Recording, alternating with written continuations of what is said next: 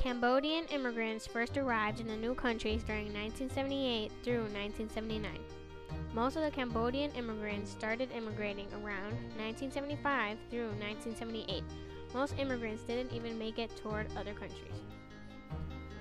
Most of the Cambodians immigrated because of the Vietnam War, so most of the Vietnamese forced them to move from their homes.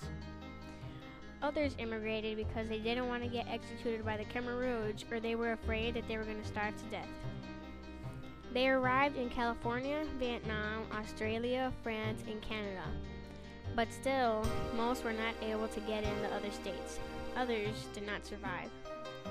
If the Cambodians were able to get in the other states, they would settle in Long Beach and Los Angeles, California. When they settled there, they didn't have much, and it didn't help either.